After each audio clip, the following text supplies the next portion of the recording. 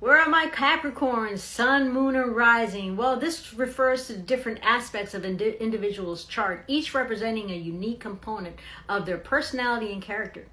So if we're looking at a Capricorn sun, this represents the position of the sun at the time of your birth, and it represents your core identity, purpose, and ego.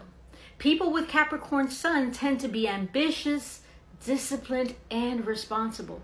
They are often hardworking, practical, and have a strong sense of duty and responsibility.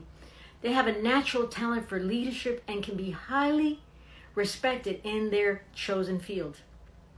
Capricorn rising. This represents the sign that was rising on the eastern horizon at the time of your birth, and it represents your outer personality, how you are perceived by others, and your physical appearance. People with Capricorn rising tend to have a reserved and serious demeanor, a good sense of discipline and control, and an appreciation for tradition and structure.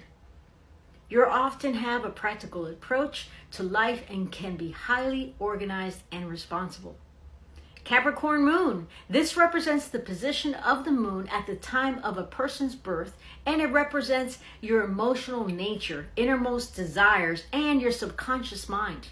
People with Capricorn moon tend to have a reserved and serious emotional nature. They may have difficulty expressing their feelings or connecting with their emotions, preferring instead to focus on practical matters. You have a strong need for stability and security in your personal and professional lives. In summary, well, Capricorn sun represents a person's core identity. Capricorn rising represents their outer personality and appearance. And Capricorn moon, well, it represents your emotional nature and innermost desires.